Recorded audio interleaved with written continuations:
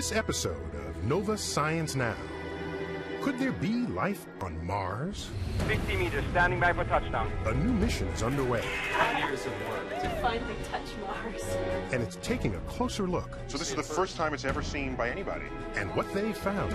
This material we think is ice. Brings us one step closer to a discovery for the ages. It must be true that life is quite common, and that means we are not alone. And they say it's all part of the game. Concussions.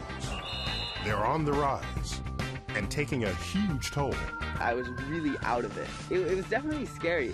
And not easy to diagnose. They both look completely normal. But this one's not normal. So there's something else going on. This brain surgeon thinks he knows what it is. And he's created a device to protect our kids. Traumatic brain injury is the #1 cause of death and disability in young people. And 90% of traumatic brain injury is concussion. Also, a 40-year-old unsolved mystery. It's absolutely the only one in the world that we know of. 2 prehistoric beasts locked in a fatal embrace. Normally, the tusks prevent the animals from locking heads. New forensic techniques break the case. There's a suspicious fracture here. You'll find out what drove these mammoths to fight to the death. All that and more on this episode of Nova Science Now.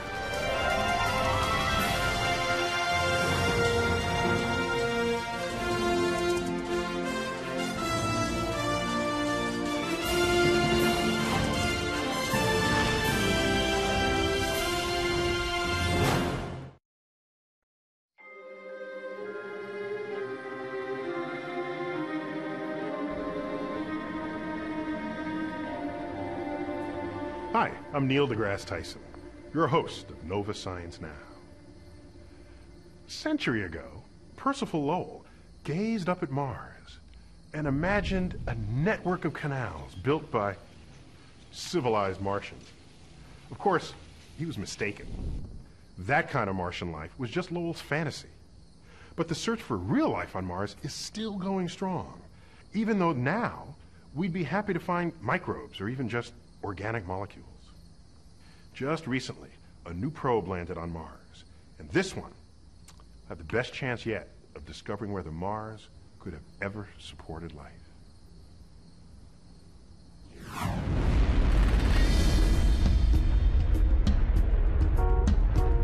This is the thrill of space exploration for me. Who knows where it can lead? I mean, it's that unknown. It's that mysteries may be solved, new mysteries created. It's what keeps us going. This is why we do it. Peter Smith has spent 15 years trying to get to one place. It just so happens to be a couple of 100 million miles away. Sending a mission to Mars is somewhat like hitting a golf ball across the solar system. We'll see if we got our hole in one. Smith is in charge of Phoenix, the NASA spacecraft that's been making headlines this summer with its amazing findings on the planet Mars. I got to go behind the scenes to see firsthand why everyone's getting so excited. It turns out there's a profound reason. Well, how many times have you looked up in the sky and wondered, are we alone in the universe? But hold on. Are we talking Martians? If Hollywood's got it right, we should be finding monsters on Mars.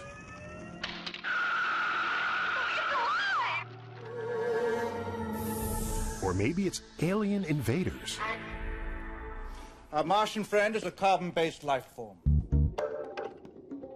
Astrobiologists haven't given up on those carbon-based life forms, but they're looking for something considerably smaller. Microbes. Tiny single-celled organisms. Phoenix's destination? The northern polar region of Mars. For a long time, we've known it has an ice cap, made primarily of frozen carbon dioxide, dry ice. But in 2002, we looked deeper. An orbiter called Mars Odyssey detected elements beneath the surface. The one marked blue was big news. It's hydrogen. That's right, the H in H2O. Water is one of the key ingredients for life. But can Phoenix find it on the planet's surface? Phoenix is going down to investigate. This is the site we've chosen.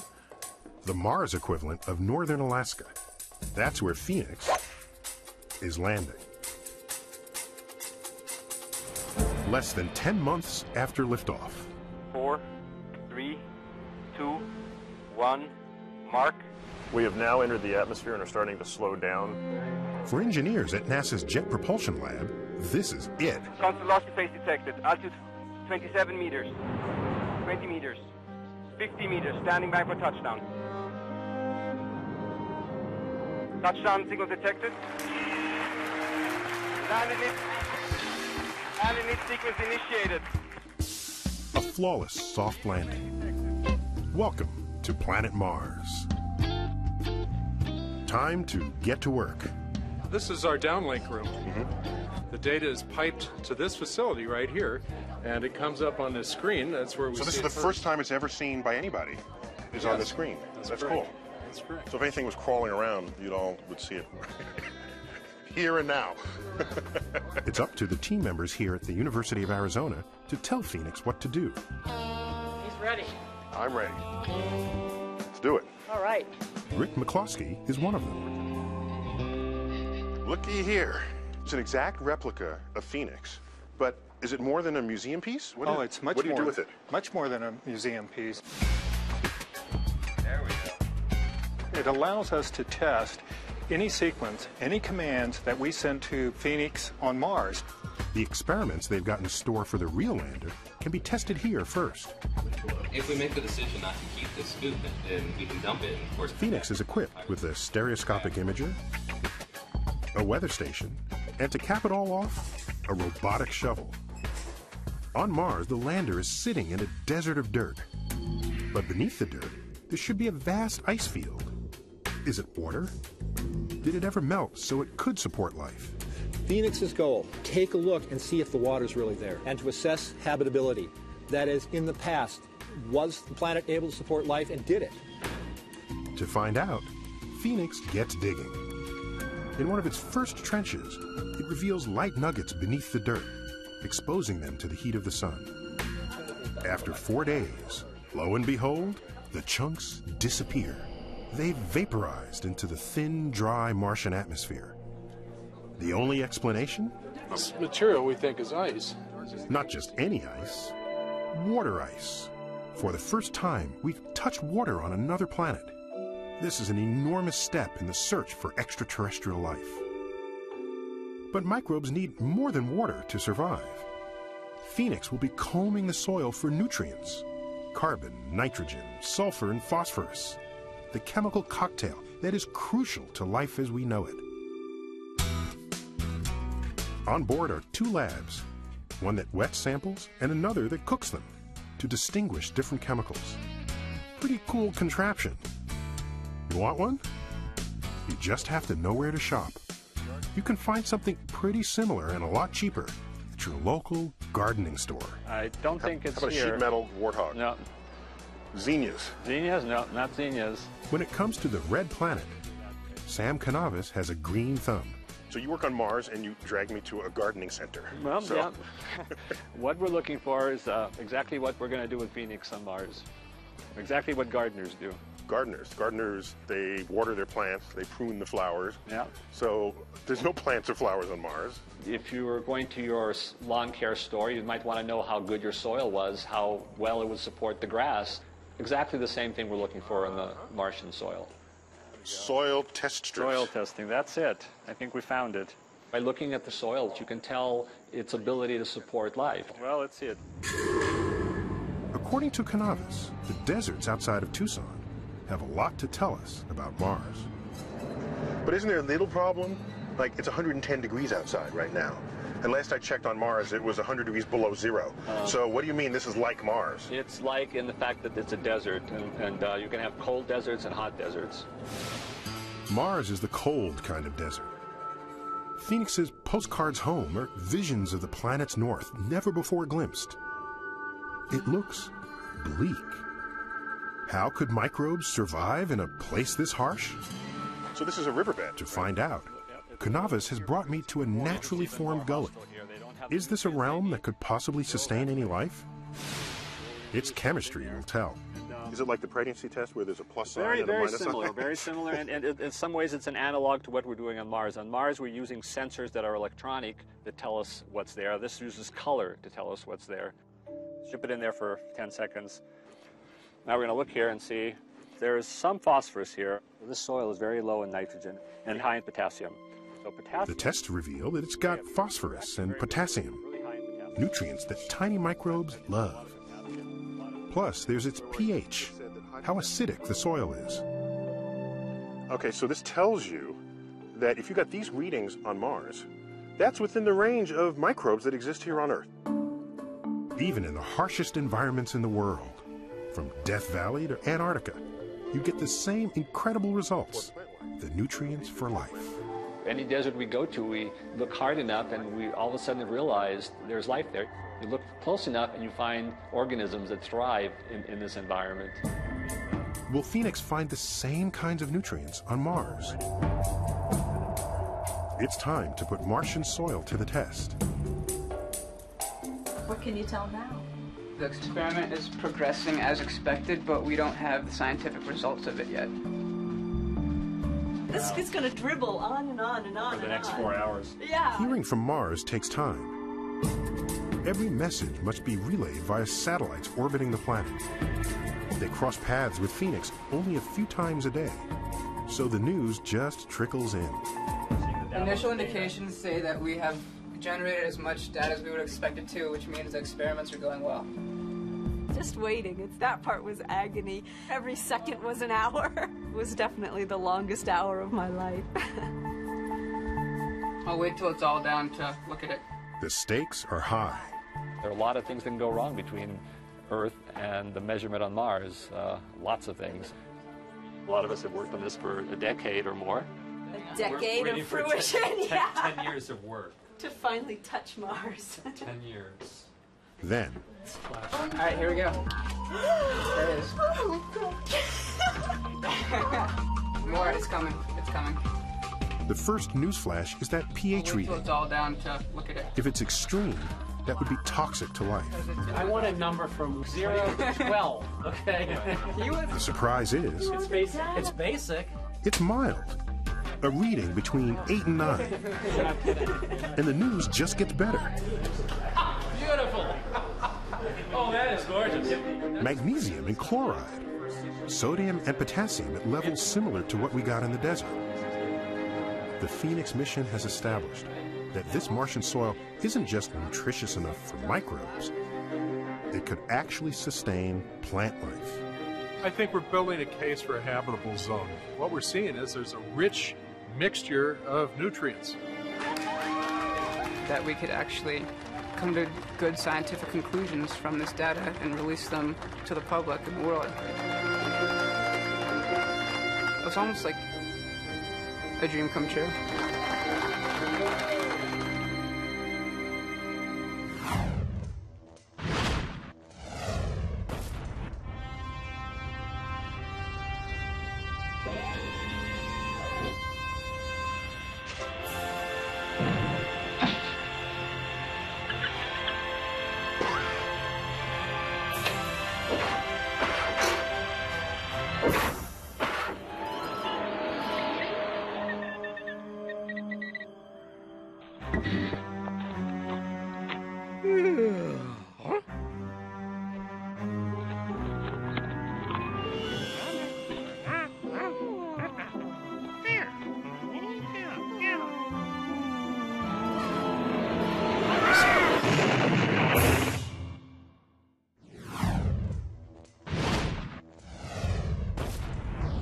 Getting hit in the head is pretty much a guaranteed laugh. In the world of cartoons, TV shows, and movies. But in the real world, it's not so funny. And as correspondent John Torres reports, these days, we're finding out that even a seemingly minor head injury can cause a lot more damage than we ever thought. Good, dude. Go! Go, go, go, go! Good, good. Good job, Reed. Good job. Reed Snyderman is 17. A high school junior, he plays varsity lacrosse, and he's the U.S. Junior Olympic champion in freestyle skiing. It was the last day of spring break in 2008 when his troubles started. I was at U.S. Nationals at the end of March, and I landed my top air, which was a backflip iron cross. I was really aggressive, like charging it, because I really wanted to go for it, you know? And I ended up just kind of catching my edge and kind of flipping and hitting my head. And then being really bewildered and not really knowing what was going on. His coach went over to him first and came back to me and said that he thought he was fine, except he might have a mild concussion. But Reed was not fine at all. I was really out of it. Everything's out of sync. It was really difficult for my brain to maintain a train of thought. It was definitely scary. Almost 4 million athletes, boys and girls, suffer concussions every year. Many of them recover quickly, and a bang on the head is often considered just part of the game. You shake it off and get back to the field as soon as possible. But for 20% of patients diagnosed with a concussion, recovery isn't so easy. Because even when it's mild, a concussion is a traumatic brain injury. If you look at traumatic brain injury, it is the #1 cause of death and disability in young people. Jam Gajar is a neurosurgeon at Weill Cornell Medical College in New York and an international expert in brain injuries. 90% of traumatic brain injury is concussion. And how many numbers are we talking about? There are millions. But concussions are difficult to diagnose. They generally don't show up on a standard MRI like the one I'm having now. So even if a patient has symptoms, understanding why is complicated. Take a look at my MRI compared to the MRI of a concussion patient. It looks normal. They both look completely normal. But this one's not normal. The patient has symptoms of mild traumatic brain injury. The neurologist would tell the patient, it looks normal to me, your CAT scan's normal, your MRI's normal. So there's something else going on. MRIs produce images of gray matter, cells called neurons and their connections, which make up most of the surface of the brain. Gray matter is organized into specific regions, which control functions like memory, speech, movement, and coordination. But a concussion doesn't usually do much damage to the gray matter. So now, neurologists are searching for clues deeper within the brain, in the white matter.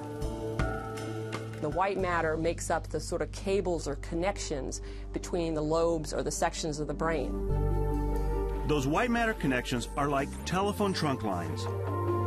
They bundle nerve cells from different areas of the brain into networks, which work together to produce and regulate thoughts and actions. But if the white matter is damaged by a concussion, the connections could get disrupted, in theory at least. Until recently, though, it was very difficult to see white matter on an MRI. To be able to really quantify and qualify the integrity of the white matter, you need to go to a specialized sequence like the DTI or diffusion tensor imaging. DTI, or diffusion tensor imaging, is a new way to bring white matter out of the shadows, using advanced software to get more detailed information from an MRI image. Correct. When we bring up the DTI, you can really clearly see where the white matter is and where the gray matter is, because on this, white is white, gray matter is gray. It's not only the color that's important. White matter helps diffuse water through brain cells, and that may be an important clue to what goes wrong in concussions. And so with the DTI, all we're doing is looking at where water is, pretty much. So if the water's not flowing well, that tells you there's some... If you have a leak in the pipe, we're going to be able to pick that up with the DTI. If you compare the left and the right, you can see these two tracks very clearly here, but you can see on this, you have the one on the outside and the one on the inside is disrupted. One part of the brain's not talking to the other one because it can't make it through that area. Right. And that's what causes the impairment they have later on. That's what we think. That's what our data shows, yes. Jam Gajar agrees. His theory is that tiny tears in the white matter caused by a concussion disrupt the brain's natural timing, like a telephone conversation gone wrong. One way for a normal person to feel like somebody with a concussion is to think of a cell phone conversation. Normally when you talk on the cell phone, you talk, the other person talks, you go back and forth, and it's smooth, but then,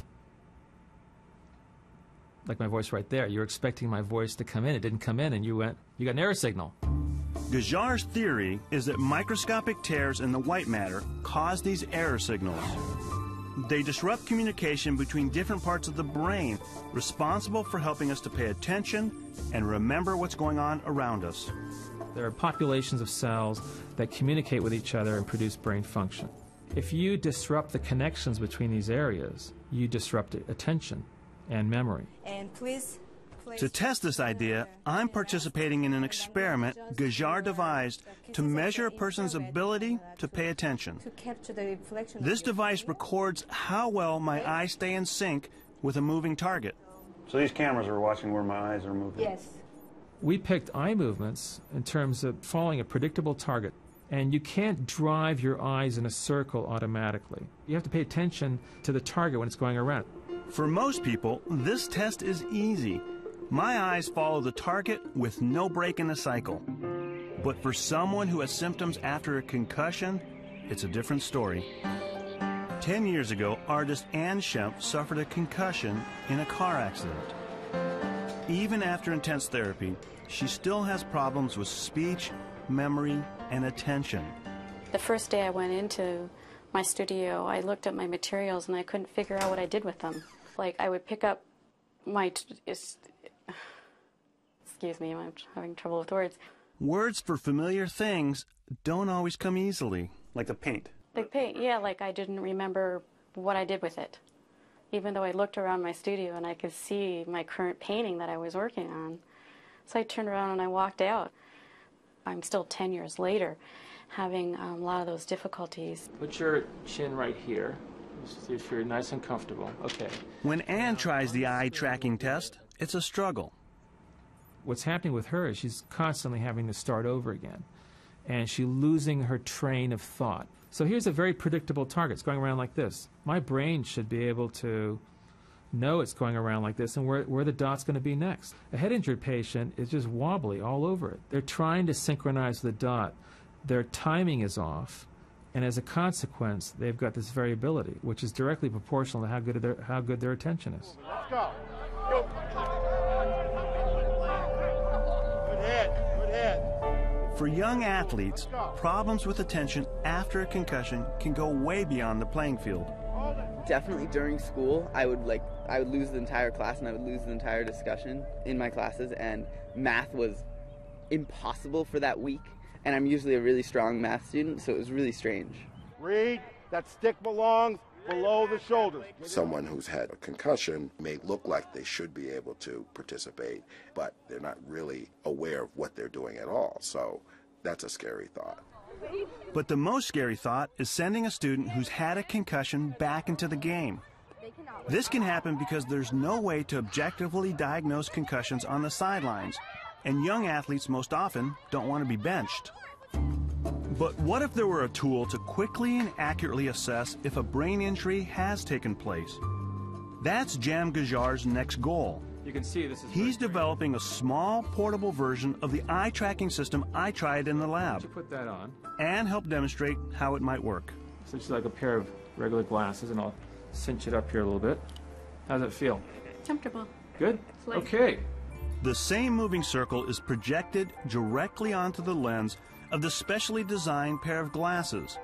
Then a miniature camera records how well the eyes follow it. It's a quick way to tell if a concussion has taken place, impairing the brain's ability to pay attention to what's happening on the field. Let's go, let's go! And that's an essential piece of information, because an athlete who's had one concussion is at high risk for another. The person who's got poor attention, you don't want to send them back into play. Send them back in, they are unable to pay attention, and they get another injury. You keep on adding those concussions together, then you see things like dementia and so on, later in life. Gajar's theory is still being tested. But the potential to diagnose concussions quickly and accurately is an appealing idea to Reed's coach. It would just take all of the risks out of the equation. Something that is able to confirm a trauma to the brain, but takes the conjecture out of everyone's hands and says, this is what we have to do. 6 weeks after his concussion, Reed has made a full recovery. But the experience stays with him every time he heads onto the field or the slopes. I think a concussion is one of the scariest injuries that you can get. Like, I mean, when you break your arm, you're still you. You still can think. You still can, you know, you can function fine. But when you hurt your brain, even when it's minor, even when it's not major, it's like you're not you for a while, and that's definitely frightening.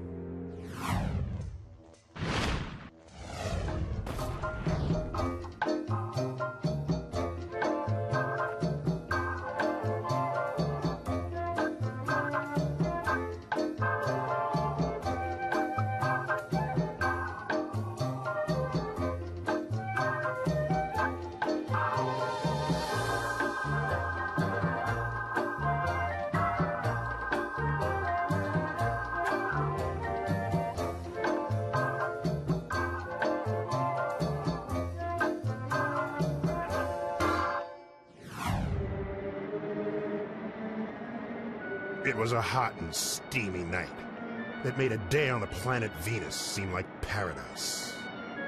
There was a knock at the door.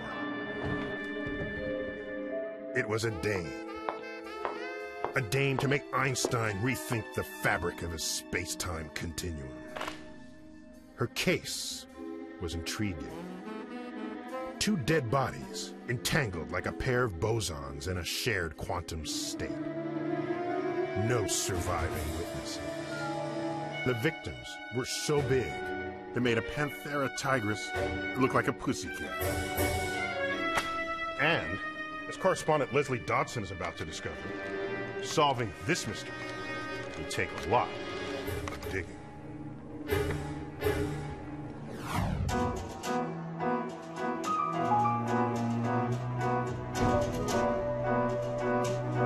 This vault at the University of Nebraska is packed with the fossils of extinct Ice Age creatures. It's a collection with an unsolved mystery. But the bone is in pretty good condition underneath all the matrix and bone the is in sand. great shape. These bones were unearthed on Nebraska's Badlands, home to species of prehistoric elephants known as mammoths, cousins of the famed woolly mammoths that roamed Arctic regions. These mammoths were among the largest of all, towering 13 feet high, with massive bodies weighing up to 10 tons and tusks reaching out nearly 12 feet long. Despite their fearsome size, their teeth exposed them as plant eaters. These were gentle giants, and that makes these particular remains a startling find. Scientists call this tangle of skulls and bones Clash of the Mammoths. Two mammoths locked in a death grip. This discovery is unmatched in the fossil record. I've never seen or read about two mammoths locked together. It's absolutely the only one in the world that we know of. So if mammoths were such peaceful creatures, why did these two titans end up entangled in death? The fatal clash took place here on Nebraska's grassy badlands around 12,000 years ago. These grasses extend as far as the eye can see, and they allowed mammoths to thrive and grow to their massive size. Yeah, pretty good plan. Not much has changed here since the entangled mammoths met their untimely end. And they would have gone undetected if not for a chance discovery more than 40 years ago. This is the place. This is the place. That's right. Oh, well, then maybe. In 1962, Ben Ferguson was surveying this land for a dam site when he stumbled across some unusually large fossils. Saw some big bones sticking out of the bank? He called in a team of scientists, including Mike Voorhees. We dug forward and found ribs and a nice skull. This was really pretty exciting. Another few days of digging revealed that there were actually 2 complete mammoth skeletons with their tusks tangled up. They knew it was a spectacular find, but lacking the tools to investigate further, they packed up the bones and stored them. It's probably a good thing that the wrappings have remained on these skulls for 40 years, because a lot of the techniques that we're going to be using in studying these mammoths simply weren't there in the 1960s. Now, new advances in forensics may help solve the mystery of how the 2 mammoths died. The first step is understanding mammoth behavior. Unfortunately, the last mammoths died after the Ice Age, so we can't observe them, but we can study their modern relatives, elephants. So, Mike, what do we have here? These are skeletons of modern-day elephants. Of course, elephants are the biggest living land animals. Compare these guys with that monster. That is a mammoth. So what clues can elephants give us about why 2 male mammoths would fight to the death? Well, normally elephants are very peaceful animals, but it turns out there's one point in the life of a male elephant that they can get violent. They go into a period called must, which is a hormone-driven rage, and they can fight. It doesn't really reach a climax until they're in their 30s or 40s. But I've never read or heard about 2 males actually killing each other. Is this what happened to the entangled mammoths? You'd have this other piece. To help solve the mystery, Voorhees turns to Dan Fisher, a forensic paleontologist who sees tusks as a window into mammoth life. Fisher extracts samples from tusks to detect the age, nutrition, and behavior of mammoths. Tusks keep growing and growing and growing throughout the life of the animal. Tusks are essentially formed as a stack of cones, like ice cream cones. The cones out at the tip are those formed early in life, and the end of life is represented back at the base. To analyze tusks, Fisher performs his unique brand of dental surgery. Carefully boring small holes and grooves to outline his sample, Fisher uses acrylic polymers to stabilize the fragile ivory, and then extracts small cubes of mammoth tusk. He'll repeat this process all along the length of the tusk. Then, he'll use the samples to figure out how old the mammoths were, to see if they were mature enough to display the hormonal rage brought about by must. The darkest lines there are weeks, and the light lines in between are individual days of the animal's life. And do we know how old this animal is? This animal was about 40 or so when it died. So the 2 mammoths were the right age, mature males who could experience the rage of must. Now, can Fisher prove their fatal battle took place in the spring during mating season when must occurs? Detecting when the fight happened requires microsurgery. Fisher's team carefully collects powder from about a month's worth of growth lines. Tusks contain a chemical record of what the animals consumed, season by season. Even after thousands of years, remnants of oxygen from their water and carbon from the green plants that made up their diet can be picked up in a chemical process. Dan, what are the results here? Well, these values rise in summer, lower in winter, and then at the end of life, we've got the end of winter, the beginning of spring, just when they would be going into their mating season. But even if they died in the spring mating season, did their bodies contain the testosterone overload from must to make them fight? One more test. The growth rings reveal seasonal eating patterns. When they're thicker, it means the animal was eating more, was healthier, growing its tusk faster. When they're thinner, it means there was less to eat, and the tusk was growing more slowly. But just before the mammoths died, the layers abruptly go thin, unexpected for hardy spring appetites. But it's exactly what you expect in a mature must male.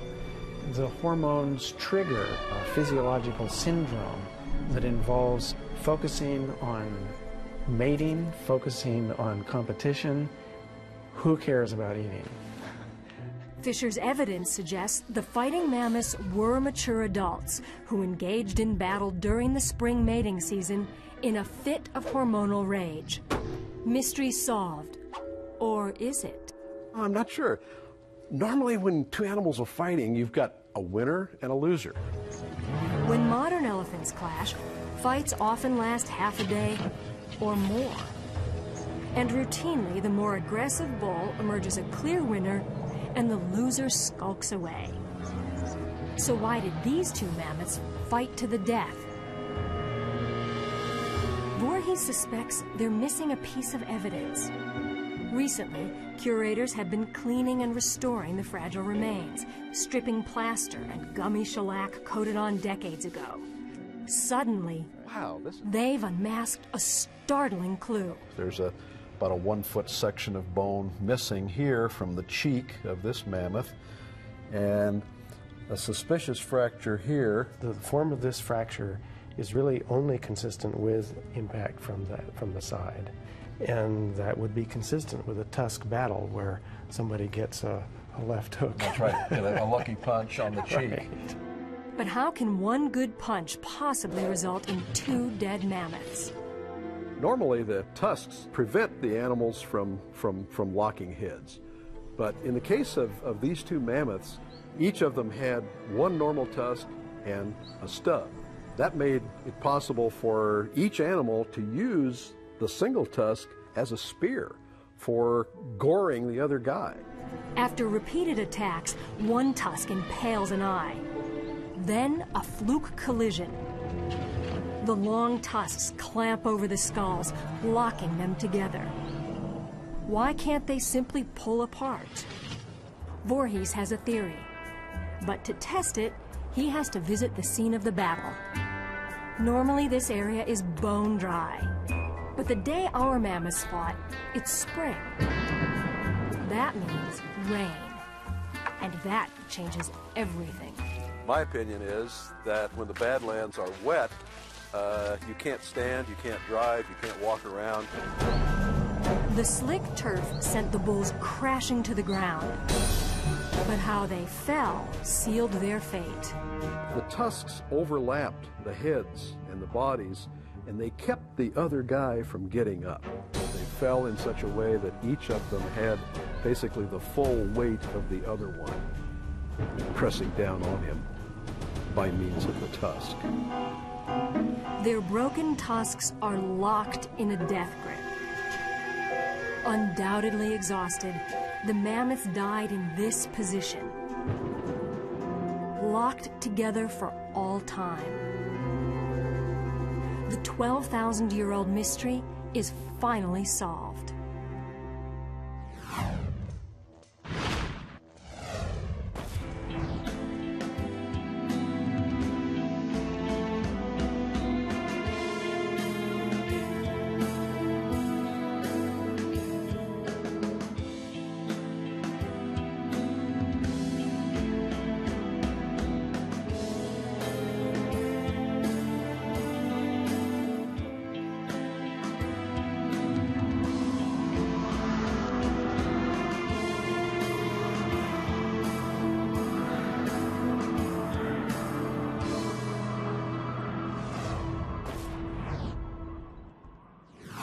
Every once in a while in science, someone has an idea that changes everything. Judah Folkman, who died this past year, wanted to stop cancer in its tracks, but its quest ultimately went much further. In a past NOVA documentary, we called him a cancer warrior. Correspondent Chad Cohn reports on where Judah Folkman's battle has led. Judah Folkman often said, "Science takes you where you imagine it." Dr. Folkman's entire career was really testimony to this concept of the power of an idea. He not only had the intellect to be able to understand a problem, but he had the courage to really focus on huge problems and huge questions whose answers would have a profound effect on people's lives. In 1967, Dr. Folkman was appointed the youngest chief of surgery in the history of Children's Hospital in Boston. His surgical skills were legendary, but it was cancer that captured his attention. He would operate on children with tumors, and he noticed that the tumors were red. Now, other people noticed that tumors were red, and they thought they were inflamed. And what he realized was the red was blood vessels. While others dismissed those blood vessels, Dr. Folkman began a lifelong quest to understand them. By 1971, he wrote his ideas down in a now famous paper. In it, he described angiogenesis, which means new blood vessel growth. He suggested that cancer cannot grow without blood vessels, and that tumors secrete a mystery factor, shown here in blue, that travels to the nearest blood vessel and stimulates angiogenesis. With a network of new blood vessels, the tumor gets the nourishment it needs to grow. Then he said, if you could eliminate the blood vessels, you would shrink the tumor. It was a revolutionary idea because the notion had been that the only thing that mattered was the tumor cells. And now here's someone saying, we can start to treat a tumor by targeting a whole different cell type. Treating cancer by stopping blood vessel growth was a revolutionary idea. Unfortunately, few colleagues believed him. One very distinguished pathologist said, angiogenesis is just inflammation. These are inflammatory products, which means they're non-specific dirt. And he said he's working on dirt.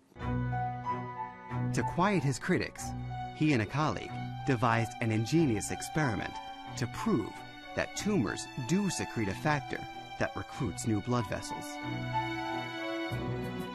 They used a rabbit cornea. It's a crystal clear dome that covers the eye, and blood vessels never grow there.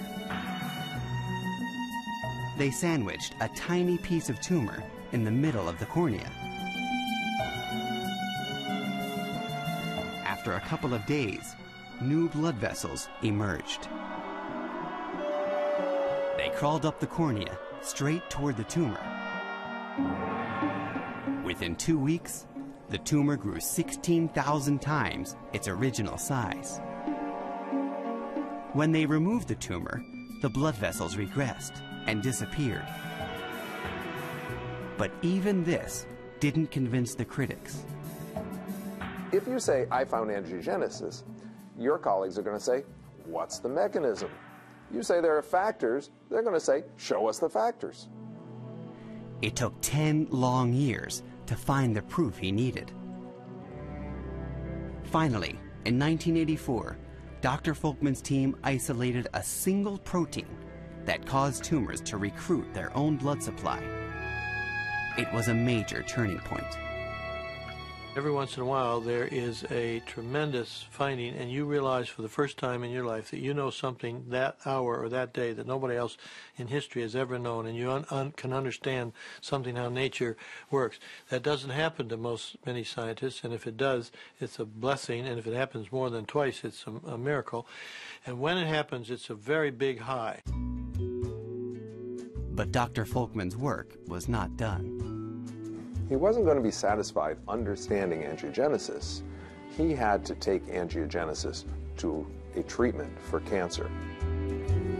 The Holy Grail was now to find a molecule or drug that turned angiogenesis off. In essence, treating cancer by cutting off its food supply. They looked everywhere. In fungus, in existing drugs, and in the body itself. Slowly but surely, anti-angiogenesis drugs were discovered throughout the 1990s in laboratories around the world. While it's still too soon to evaluate the clinical success of these first-generation drugs, today the field of angiogenesis is growing rapidly. But the man who pioneered it is gone. Early this year, en route to a scientific conference, Dr. Folkman's heart suddenly stopped. He died at the age of 74. I think there is absolutely no overstating the magnitude of the loss. He was a visionary. He was a pioneer who established the field of angiogenesis research and, educated the next generation of scientists. He was a committed mentor. He was a dedicated and very humble role model. Dr. Folkman left his colleagues a precious gift. Now protected under plexiglass, it's a handwritten list of his final ideas and a peek into the future of angiogenesis research, which now extends well beyond cancer. Abnormal blood vessels turn out to be an underlying factor in more than 60 diseases, including an eye disease that afflicts millions of people around the world. Gloria Cohen is one of them. A couple of years ago, she was diagnosed with a devastating form of macular degeneration and was rapidly going blind. I was absolutely shocked and dismayed, and all the things that I couldn't do anymore came into my mind. Thought about the driving. I need to drive. I'm one that tries not to be hysterical, but I guess I couldn't hide it. In Gloria's form of macular degeneration, abnormal blood vessels start growing in the back of the eye. They leak blood and fluid, which damages the retina. No effective treatment was available until Joan Miller and a team working with Dr. Folkman found a surprising connection with cancer. A protein called VEGF that stimulates blood vessels in many cancers also turned out to be active in macular degeneration. It was a stroke of luck, because a VEGF blocker, already in development for cancer, was adapted for use in the eye. After 3 injections, the blood vessels in Gloria's left eye not only disappeared, but much of the damage was reversed. Today, Gloria is driving with confidence and 20/20 vision. But only about a third of patients are seeing results as dramatic as Gloria's. To help the rest, early detection is key. We're hoping to be able to do a blood or a urine test where you measure a marker that suggests that abnormal blood vessels are going to grow, and you can come in with a treatment and stop them before they cause any damage or any vision loss in a patient. Detecting abnormal blood vessel growth in its earliest stages was at the heart of Dr. Folkman's ultimate goal: to reduce cancer from a devastating diagnosis to a manageable disease. And that's what his colleague, Marcia Moses, is working on now. She's looking for early warning signs that cancer is growing. Inside her laboratory freezer are 8,000 samples of urine. Some from healthy donors, the rest from cancer patients. They're putting the urine through a series of tests. They're not looking for cancer cells, but for proteins associated with the onset of abnormal blood vessel growth. If they are in these drops of urine, the liquid in the well will turn bright yellow. The darker yellow ones either have cancer or are at risk of developing cancer, and the cancer could range from early disease to metastatic disease, and we would predict... If large-scale studies now underway confirm the lab results, this work may lead to a simple urine test that could detect cancer long before current methods. Just as Dr. Folkman envisioned many years ago. It's very possible in the future that we will have a diagnostic test that says you're showing up with cancer and you'll get a mild angiogenesis inhibitor for 10 years until the test goes down. I think the path is very clear. We've had the benefit and the inspiration of working with Dr. Folkman, and I just think we have to have the intellectual courage, as he did, to carry out that legacy. And we're going to work very hard to do that.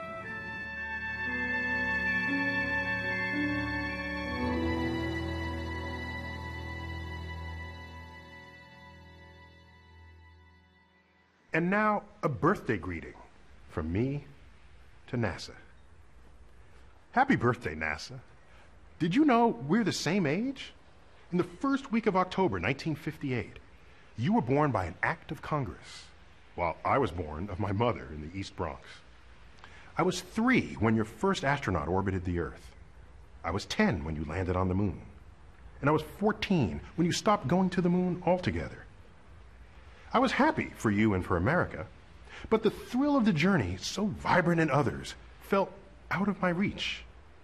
I knew that my skin color was much too dark for you to picture me as part of this epic adventure. Of course, I shouldn't blame you for society's woes. Your conduct was a symptom of America's habits, not a cause. But I want you to know that I became an astrophysicist in spite of your achievements in space, rather than because of them. You've come a long way, though. Today, you look much more like America, from your senior level managers to your most decorated astronauts.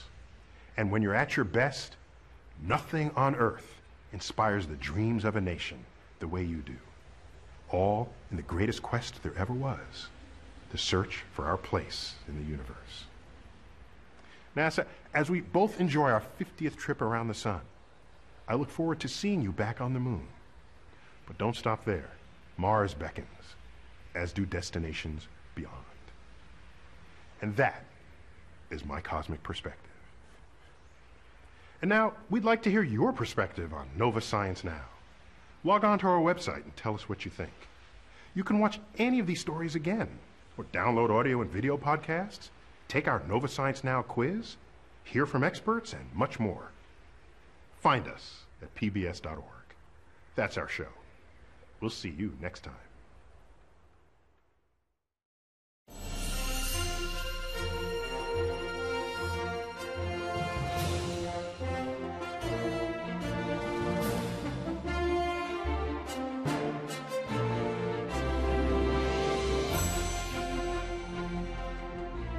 Educators and other educational institutions can order this NOVA program for $24.95 plus shipping and handling by calling WGBH Boston Video at 1-800-255-9424.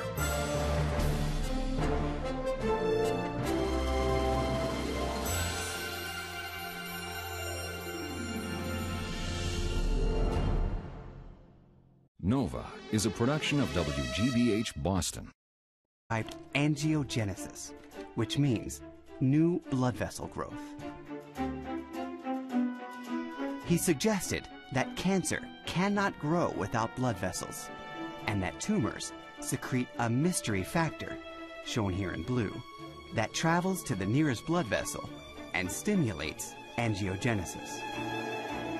With a network of new blood vessels, the tumor gets the nourishment it needs to grow. Then he said, if you could eliminate the blood vessels, you would shrink the tumor. It was a revolutionary idea because the notion had been that the only thing that mattered was the tumor cells. And now here's someone saying, we can start to treat a tumor by targeting a whole different cell type. Treating cancer by stopping blood vessel growth was a revolutionary idea. Unfortunately, few colleagues believed him. One very distinguished pathologist said, angiogenesis is just inflammation. These are inflammatory products, which means they're non-specific dirt. And he said he's working on dirt. To quiet his critics, he and a colleague devised an ingenious experiment to prove that tumors do secrete a factor that recruits new blood vessels. They used a rabbit cornea. It's a crystal clear dome that covers the eye, and blood vessels never grow there. They sandwiched a tiny piece of tumor in the middle of the cornea. After a couple of days, new blood vessels emerged. They crawled up the cornea straight toward the tumor. Within 2 weeks, the tumor grew 16,000 times its original size. When they removed the tumor, the blood vessels regressed and disappeared. But even this didn't convince the critics. If you say, I found angiogenesis, your colleagues are going to say, what's the mechanism? You say there are factors, they're going to say, show us the factors. It took 10 long years to find the proof he needed. Finally, in 1984, Dr. Folkman's team isolated a single protein that caused tumors to recruit their own blood supply. It was a major turning point. Every once in a while there is a tremendous finding, and you realize for the first time in your life that you know something that hour or that day that nobody else in history has ever known, and you can understand something, how nature works. That doesn't happen to many scientists, and if it does... Pair these guys with that monster. That is a mammoth. So what clues can elephants give us about why two male mammoths would fight to the death? Well, normally elephants are very peaceful animals, but it turns out there's one point in the life of a male elephant that they can get violent. They go into a period called must, which is a hormone-driven rage, and they can fight. It doesn't really reach a climax until they're in their 30s or 40s. But I've never read or heard about two males actually killing each other. Is this what happened to the entangled mammoths? You'd have this other piece. To help solve the mystery, Voorhees turns to Dan Fisher, a forensic paleontologist who sees tusks as a window into mammoth life. Fisher extracts samples from tusks to detect the age, nutrition, and behavior of mammoths. Tusks keep growing and growing and growing throughout the life of the animal. Tusks are essentially formed as a stack of cones, like ice cream cones. The cones out at the tip are those formed early in life, and the end of life is represented back at the base. To analyze tusks, Fisher performs his unique brand of dental surgery, carefully boring small holes and grooves to outline his sample. Fisher uses acrylic polymers to stabilize the fragile ivory, and then extracts small cubes of mammoth tusk. He'll repeat this process all along the length of the tusk. Then, he'll use the samples to figure out how old the mammoths were, to see if they were mature enough to display the hormonal rage brought about by must. The darkest lines there are weeks, and the light lines in between are individual days of the animal's life. And do we know how old this animal is? This animal was about 40 or so when it died. So the two mammoths were the right age, mature males who could experience the rage of must. Now, can Fisher prove their fatal battle took place in the spring during mating season when must occurs? Detecting when the fight happened requires microsurgery. Fisher's team carefully collects powder from about a month's worth of growth lines. Tusks contain a chemical record of what the animals consumed, season by season. Even after thousands of years, remnants of oxygen from their water and carbon from the green plants that made up their diet can be picked up in a chemical process. Dan, what are the results here? Well, these values rise in summer, lower in winter, and then at the end of life, we've got the end of winter, the beginning of spring. Size. Their teeth expose them as plant eaters. These were gentle giants, and that makes these particular remains a startling find. Scientists call this tangle of skulls and bones Clash of the Mammoths. Two mammoths locked in a death grip. This discovery is unmatched in the fossil record. I've never seen or read about two mammoths locked together. It's absolutely the only one in the world that we know of. So if mammoths were such peaceful creatures, why did these two titans end up entangled in death? The fatal clash took place here on Nebraska's grassy badlands around 12,000 years ago. These grasses extend as far as the eye can see, and they allowed mammoths to thrive and grow to their massive size. Yeah, pretty good plan. Not much has changed here since the entangled mammoths met their untimely end. and they would have gone undetected if not for a chance discovery more than 40 years ago. This is the place. This is the place. That's right. In 1962, Ben Ferguson was surveying this land for a dam site when he stumbled across some unusually large fossils. Saw some big bones sticking out of the bank? He called in a team of scientists, including Mike Voorhees. We dug forward and found ribs and a nice skull. This was really pretty exciting. Another few days of digging revealed that there were actually 2 complete mammoth skeletons with their tusks tangled up. They knew it was a spectacular find, but lacking the tools to investigate further, they packed up the bones and stored them.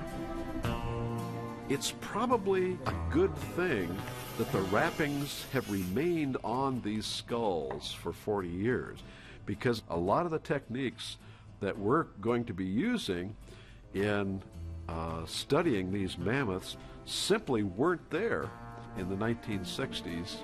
Now, new advances in forensics may help solve the mystery of how the 2 mammoths died.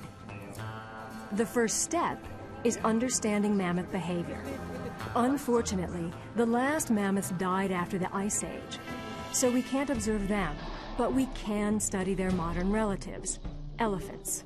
So, Mike, what do we have here? These are skeletons of modern-day elephants. Of course, elephants are the biggest living land animals. Compare these guys with that monster. That is a mammoth. So what clues can elephants give us about why 2 male mammoths would fight to the death? Well, normally elephants are very peaceful animals, but it turns out there's one point in for me. Who knows where it can lead? I mean, it's that unknown. It's that mysteries may be solved, new mysteries created. It's what keeps us going. This is why we do it. Peter Smith has spent 15 years trying to get to one place. It just so happens to be a couple of 100 million miles away. Sending a mission to Mars is somewhat like hitting a golf ball across the solar system. We'll see if we got our hole in one. Smith is in charge of Phoenix, the NASA spacecraft that's been making headlines this summer with its amazing findings on the planet Mars. I got to go behind the scenes to see firsthand why everyone's getting so excited. It turns out there's a profound reason. Well, how many times have you looked up in the sky and wondered, are we alone in the universe? But hold on. Are we talking Martians? If Hollywood's got it right, we should be finding monsters on Mars.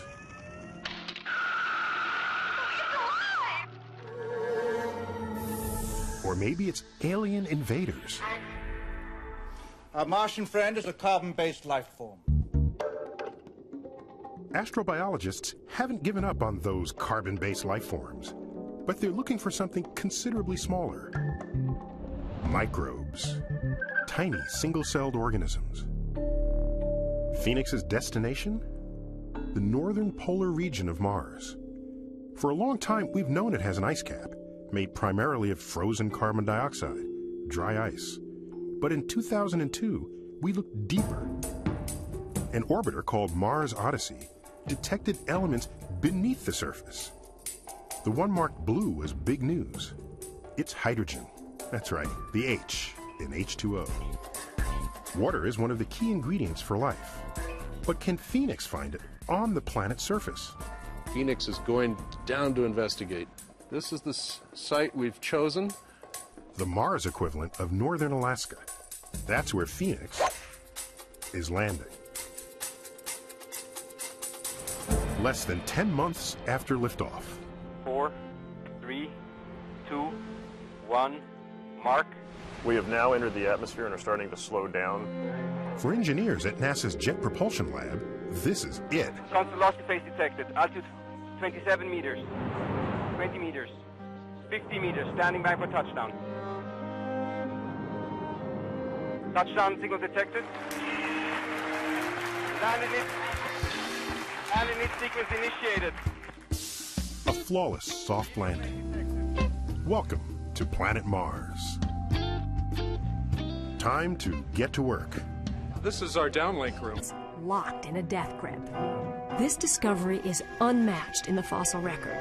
I've never seen or read about two mammoths locked together. It's absolutely the only one in the world that we know of. So if mammoths were such peaceful creatures, why did these two titans end up entangled in death? The fatal clash took place here on Nebraska's grassy badlands around 12,000 years ago. These grasses extend as far as the eye can see, and they allowed mammoths to thrive and grow to their massive size. Yeah, pretty good plan. Not much has changed here since the entangled mammoths met their untimely end. And they would have gone undetected if not for a chance discovery more than 40 years ago. This is the place. This is the place. That's right. In 1962, Ben Ferguson was surveying this land for a dam site when he stumbled across some unusually large fossils. Saw some big bones sticking out of the bank? He called in a team of scientists, including Mike Voorhees. We dug forward and found ribs and a nice skull. This was really pretty exciting. Another few days of digging revealed that there were actually two complete mammoth skeletons with their tusks tangled up. They knew it was a spectacular find, but lacking the tools to investigate further, they packed up the bones and stored them. It's probably a good thing that the wrappings have remained on these skulls for 40 years, because a lot of the techniques that we're going to be using in studying these mammoths simply weren't there in the 1960s. Now, new advances in forensics may help solve the mystery of how the two mammoths died. The first step is understanding mammoth behavior. Unfortunately, the last mammoths died after the Ice Age, so we can't observe them, but we can study their modern relatives, elephants. So Mike, what do we have here? These are skeletons of modern-day elephants. Of course, elephants are the biggest living land animals. Compare these guys with that monster. That is a mammoth. So what clues can elephants give us about why two male mammoths would fight to the death? Well, normally elephants are very peaceful animals, but it turns out there's one point in the life of a male elephant that they can get violent. They go into a period called must, which is a hormone-driven rage, and they can fight. It doesn't really reach a climax until they're in their 30s or 40s. But I've never read or heard about faster. When they're thinner, it means there was less to eat, and the tusk was growing more slowly. But just before the mammoths died, the layers abruptly go thin, unexpected for hardy spring appetites. But it's exactly what you expect in a mature musk male. The hormones trigger a physiological syndrome that involves focusing on mating, focusing on competition. Who cares about eating? Fisher's evidence suggests the fighting mammoths were mature adults who engaged in battle during the spring mating season in a fit of hormonal rage. Mystery solved. Or is it? I'm not sure. Normally when two animals are fighting, you've got a winner and a loser. When modern elephants clash, fights often last half a day or more. And routinely, the more aggressive bull emerges a clear winner and the loser skulks away. So why did these two mammoths fight to the death? Voorhees suspects they're missing a piece of evidence. Recently, curators have been cleaning and restoring the fragile remains, stripping plaster and gummy shellac coated on decades ago. Suddenly, they've unmasked a startling clue. There's about a 1-foot section of bone missing here from the cheek of this mammoth, and a suspicious fracture here. The form of this fracture is really only consistent with impact from the side. And that would be consistent with a tusk battle where somebody gets a left hook. That's right, get a lucky punch on the cheek. Right. But how can one good punch possibly result in two dead mammoths? Normally the tusks prevent the animals from locking heads. But in the case of these two mammoths, each of them had one normal tusk and a stub. That made it possible for each animal to use the single tusk as a spear for goring the other guy. After repeated attacks, one tusk impales an eye. Then a fluke collision. The long tusks clamp over the skulls, locking them together. Why can't they simply pull apart? Voorhees has a theory, but to test it, he has to visit the scene of the battle. Normally this area is bone dry, but the day our mammoths fought, it's spring. That means rain, and that changes everything. My opinion is that when the Badlands are wet, you can't stand, you can't drive, you can't walk around. The slick turf sent the bulls locking them together. Why can't they simply pull apart? Voorhees has a theory, but to test it, he has to visit the scene of the battle. Normally this area is bone dry, but the day our mammoths fought, it's spring.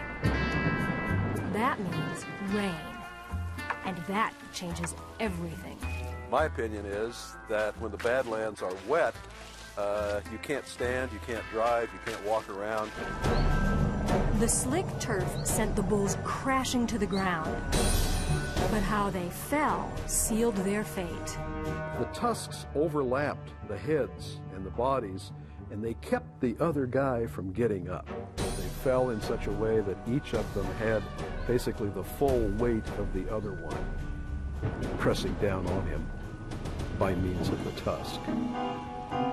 Their broken tusks are locked in a death grip. Undoubtedly exhausted, the mammoths died in this position, locked together for all time. The 12,000-year-old mystery is finally solved.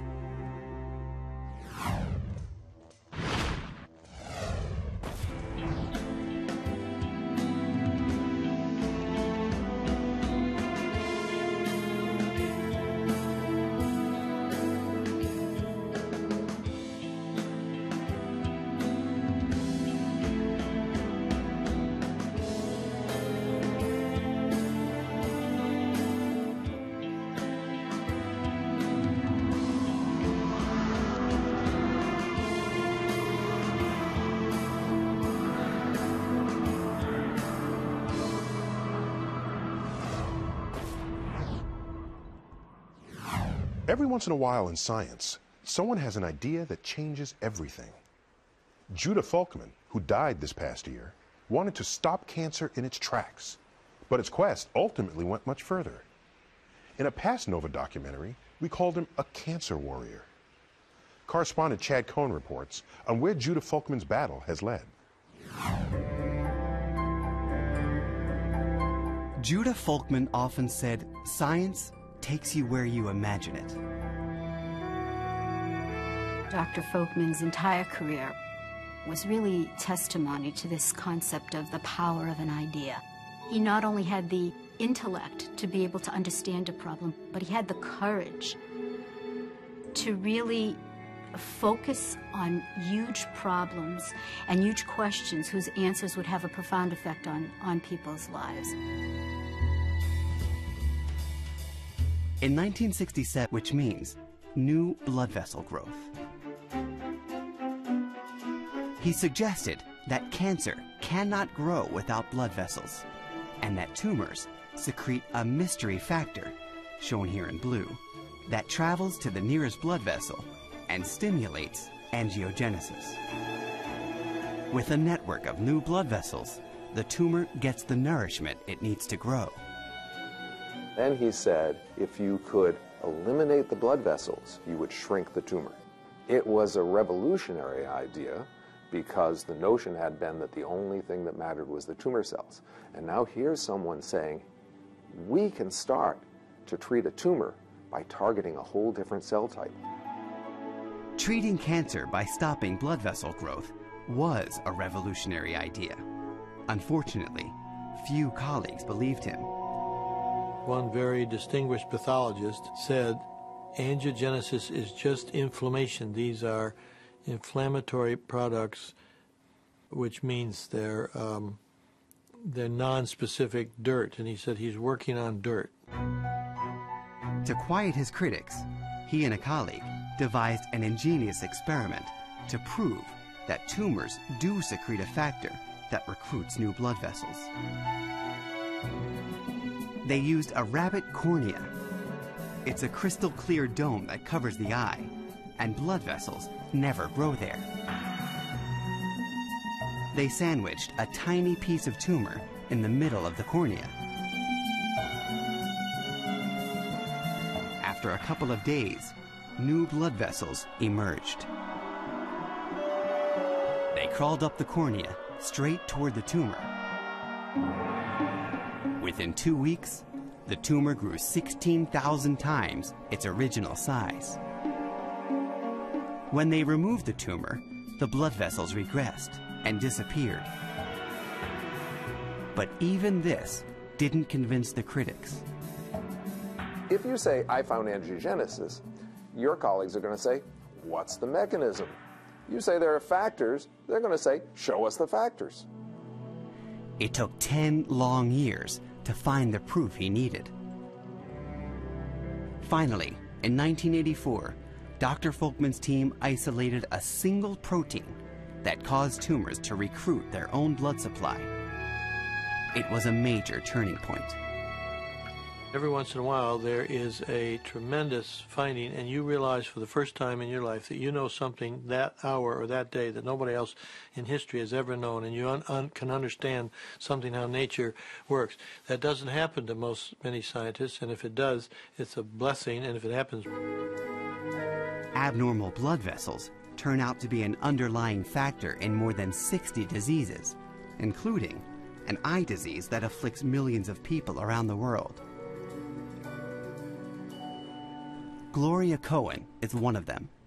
A couple of years ago, she was diagnosed with a devastating form of macular degeneration and was rapidly going blind. I was absolutely shocked and dismayed, and all the things that I couldn't do anymore came into my mind. Thought about the driving. I need to drive. I'm one that tries not to be hysterical, but I guess I couldn't hide it. In Gloria's form of macular degeneration, abnormal blood vessels start growing in the back of the eye. They leak blood and fluid, which damages the retina. No effective treatment was available until Joan Miller and a team working with Dr. Folkman found a surprising connection with cancer. A protein called VEGF that stimulates blood vessels in many cancers also turned out to be active in macular degeneration. It was a stroke of luck,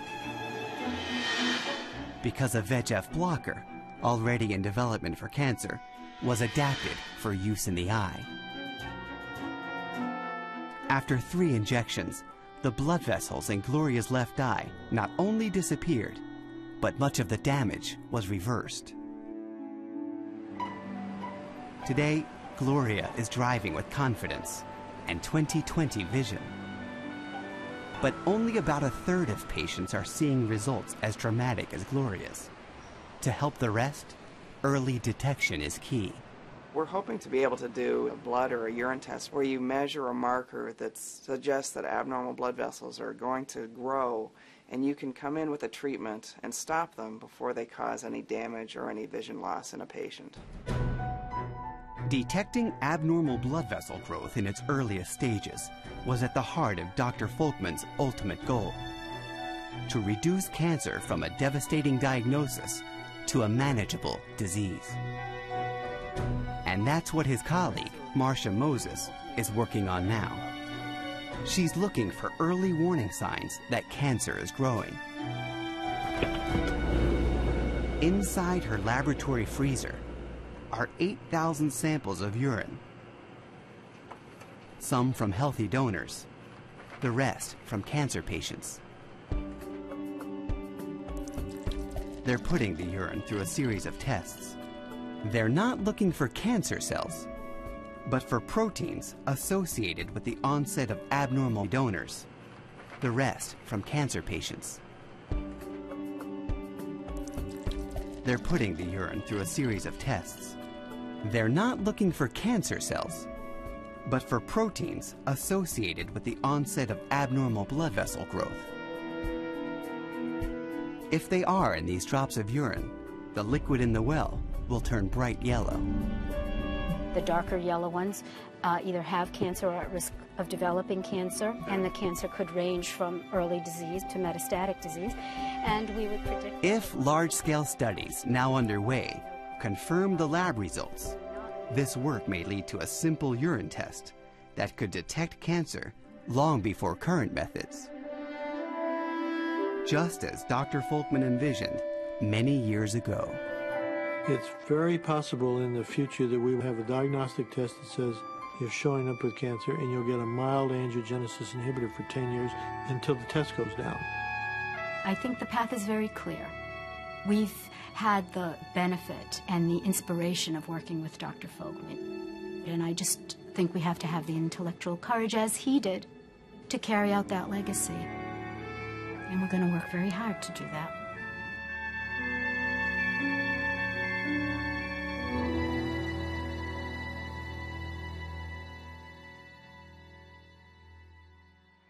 And now, a birthday greeting from me to NASA. Happy birthday, NASA. Did you know we're the same age? In the first week of October, 1958, you were born by an act of Congress, while I was born of my mother in the East Bronx. I was 3 when your first astronaut orbited the Earth. I was 10 when you landed on the moon. And I was 14 when you stopped going to the moon altogether. I was happy for you and for America, but the thrill of the journey, so vibrant in others, felt out of my reach. I knew that my skin color was much too dark for you to picture me as part of this epic adventure. Of course, I shouldn't blame you for society's woes. Your conduct was a symptom of America's habits, not a cause. But I want you to know that I became an astrophysicist in spite of your achievements in space, rather than because of them. You've come a long way, though. Today, you look much more like America, from your senior level managers to your most decorated astronauts. And when you're at your best, nothing on Earth inspires the dreams of a nation the way you do. All in the greatest quest there ever was, the search for our place in the universe. NASA, as we both enjoy our 50th trip around the sun, I look forward to seeing you back on the moon, discovering whether Mars could have ever supported life.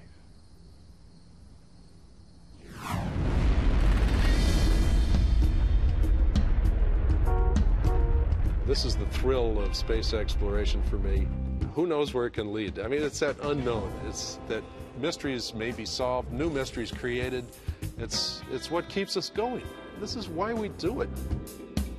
Peter Smith has spent 15 years trying to get to one place. It just so happens to be a couple of 100 million miles away. Sending a mission to Mars is somewhat like hitting a golf ball across the solar system. We'll see if we got our hole-in-one. Smith is in charge of Phoenix, the NASA spacecraft that's been making headlines this summer with its amazing findings on the planet Mars. I got to go behind the scenes to see firsthand why everyone's getting so excited. It turns out there's a profound reason. Well, how many times have you looked up in the sky and wondered, are we alone in the universe? But hold on. Are we talking Martians? If Hollywood's got it right, we should be finding monsters on Mars.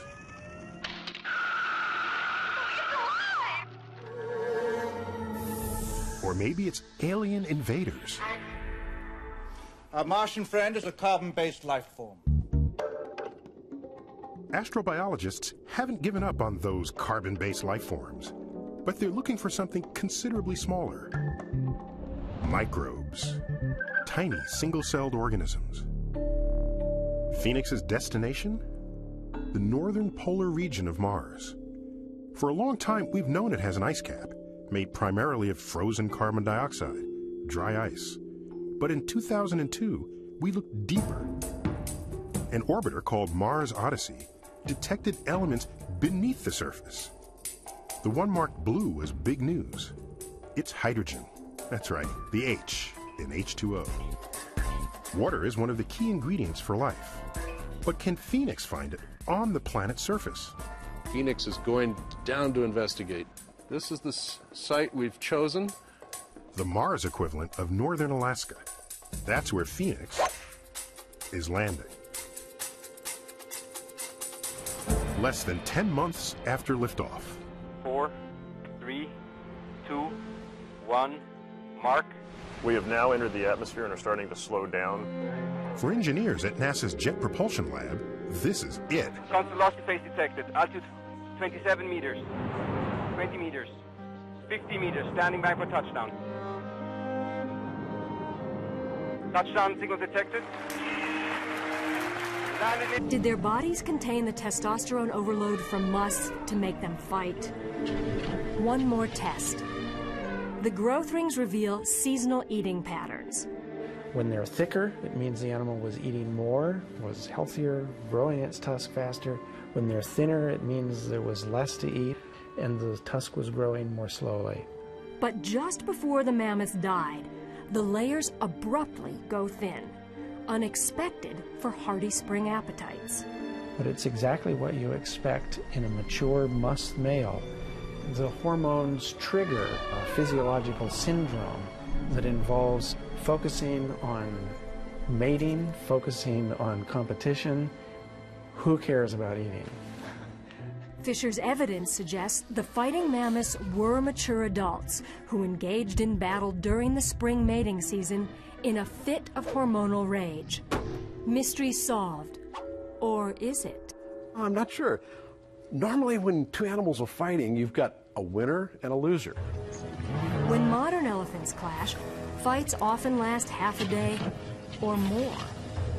And routinely, the more aggressive bull emerges a clear winner and the loser skulks away.